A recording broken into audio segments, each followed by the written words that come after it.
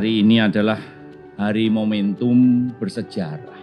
PLN mendapat tugas untuk memerangi perubahan iklim dengan cara mengurangi emisi gas rumah kaca kami.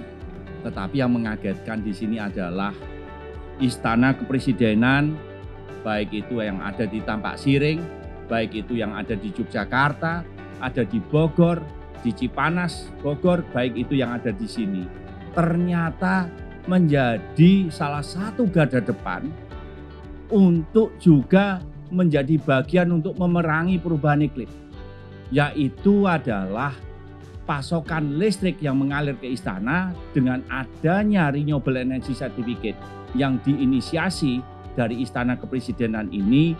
Maka listrik yang memasok ke istana adalah listrik yang berbasis pada energi baru terbarukan dengan emisi karbon yaitu 0.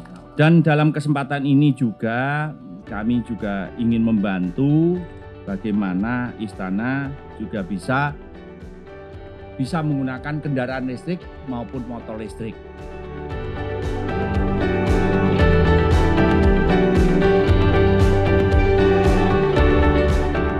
Dan hari ini saya ucapkan terima kasih kepada Pak Dirut bahwa kita seluruh istana dari Cipanas, Bogor, Jakarta, Jogja, Bali sudah mendengarkan itu, dan tentunya ini bisa diikuti oleh lembaga-lembaga pemerintah lainnya supaya bisa kita memerangi kondisi perubahan iklim yang tidak terduga lebih cepat.